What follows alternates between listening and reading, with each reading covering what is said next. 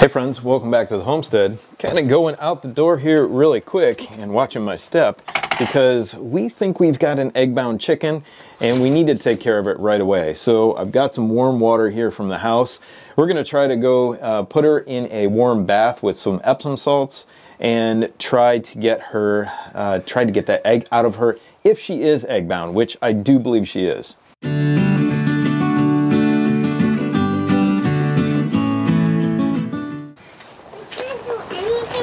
Huh? We can't do anything without you. Okay, I'm coming. Go, run there. So the girls first noticed that she was quite lethargic, and we figured that she was probably just getting picked on by some of the other hens. Those leghorns are, they can really pick on other breeds a lot. Besides being lethargic, she is kind of hunched up a little bit and her feathers are ruffled and it's not really that cold outside. And she's just staying by herself and she will not eat. I threw some mealworms right in front of her and she didn't really even move. She kind of stands in the corner by herself, so it's pretty evident that it's probably an egg-bound chicken. Okay, so my daughter has the chicken. Her name is Pretty. She's one of our Easter eggers. We've got a bath out here, but I need to fill that up. We've got a little tub. I need to fill that up with water and get some Epsom salts in there real quick, and we're gonna feel for that egg. All right, we've got some water here. I've got to plug this tub up. There we go. Got some water. That's some cold water. I hope this is enough. We got our warm water, or hot water, and we're gonna mix in some Epsom salts. Just kind of stir it around. The water's nice and warm, it's perfect. We got a towel over here for her, and we're gonna try our best. So this is my very first, out of years of owning chickens, growing up with chickens, this is my very first egg-bound hen. So, that I've seen, that I've been able to get to. So, my daughter says she can really feel the egg back underneath her vent, and it is all swollen up back there. So, that's a sign that obviously the egg is stuck in there. And we're gonna have to try to massage it out of her and help her to give birth, essentially. We're gonna let her do the pushing and we're just gonna try to manipulate and gently move that egg into a position where she can get it out.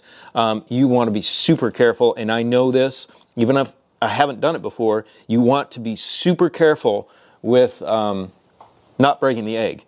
If it's a weak shell and it breaks, then there's nothing you can do. The hen's probably gonna die.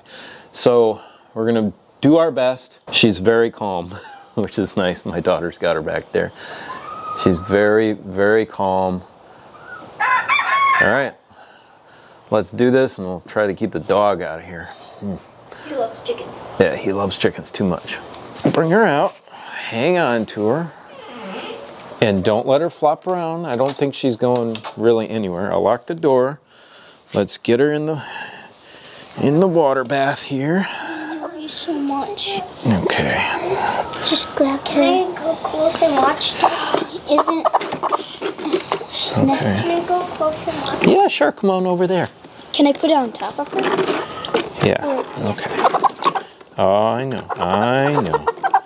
I know. Lose her. Don't lose her. That's I'm not going to lose her. Don't worry about it. Isn't this the nicest thing you've ever felt?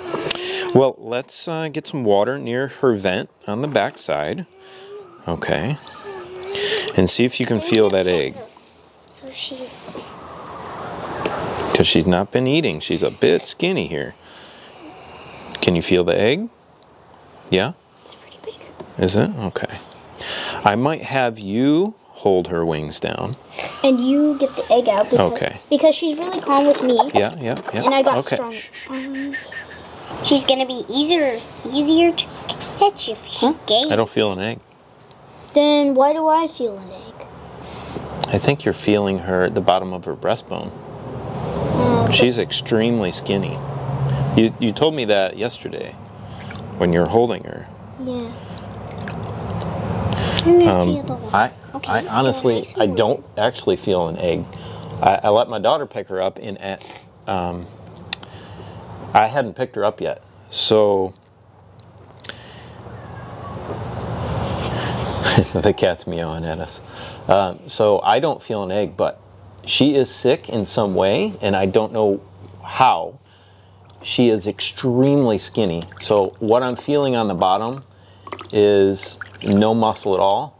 Her breast muscles are almost completely gone. That could be from not eating, from just being sick for a long period of time. I'm not sure.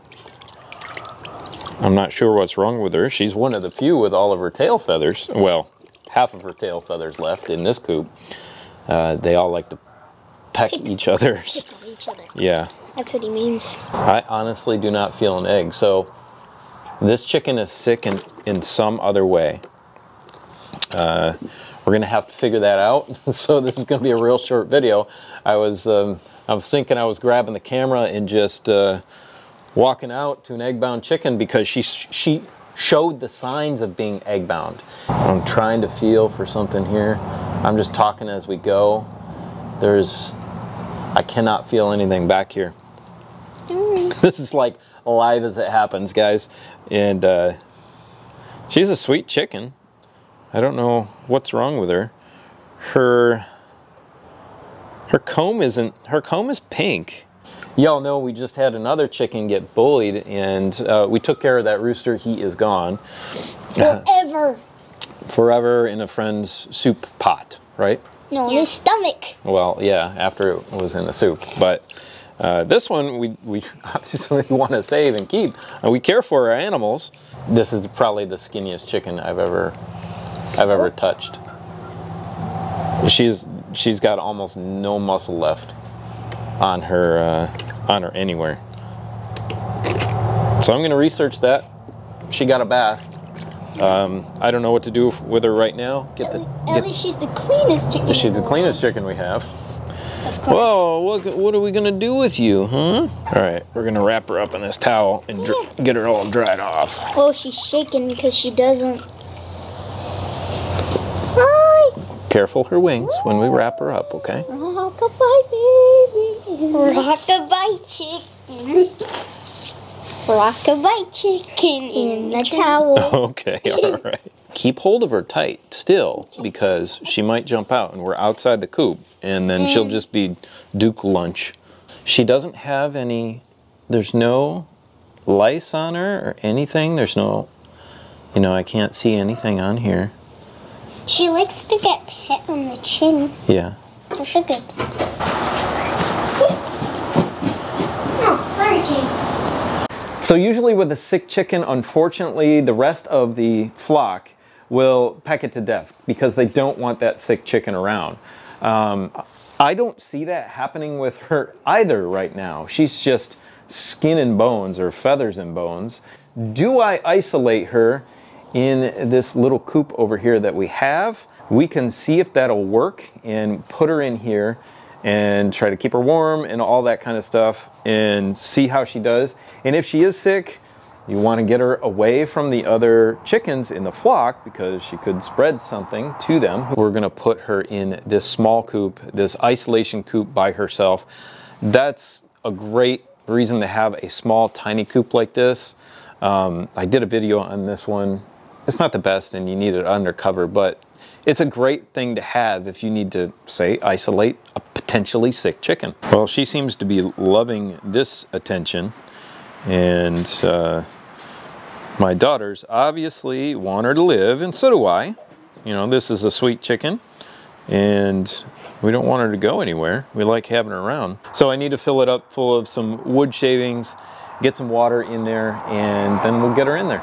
And then our new kitty likes to get himself stuck in precarious places. I tried to get him off the roof the other day and he clawed me.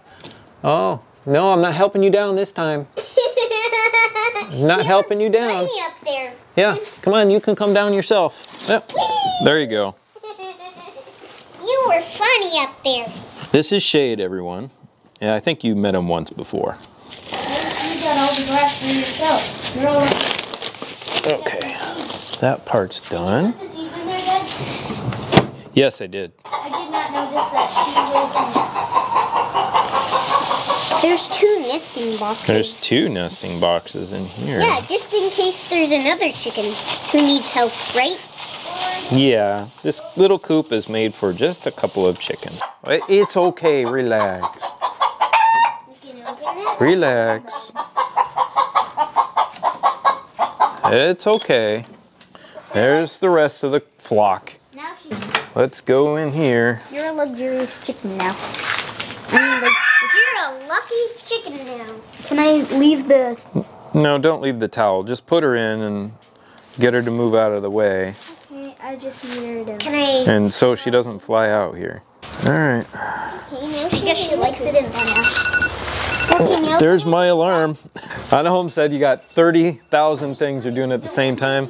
This is my timer for our bread, so I need to get the bread out of the oven. So I hope she survives, and we'll try to figure out what is wrong with her.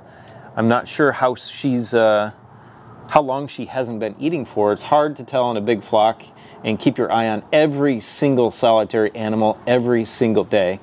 But maybe that's my fault.